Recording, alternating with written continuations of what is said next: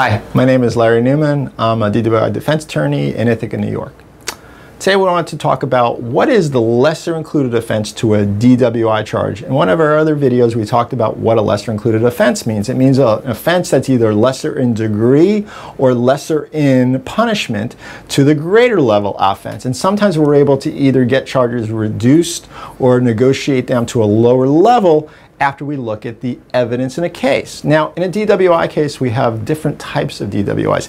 Aggravated DWIs and non-aggravated DWIs. So the aggravated DWI has a much higher what's called BAC or blood alcohol content level than a regular DWI or an 08 DWI, which is lesser than the aggravated charge.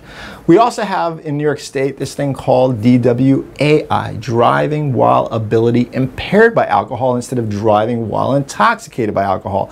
And what that means is this: impairment is a lesser degree than intoxication. And intoxication is the higher level offense, and it has a higher level of punishments and has a much more consequences than the DWAI, which is the impaired driving offense, which has less consequences. If you have a question about a DWI case in upstate New York, you can either give us a call, shoot us an email, or fill out the form on our website. We'll be more than happy to discuss it with you. And thanks for watching this video.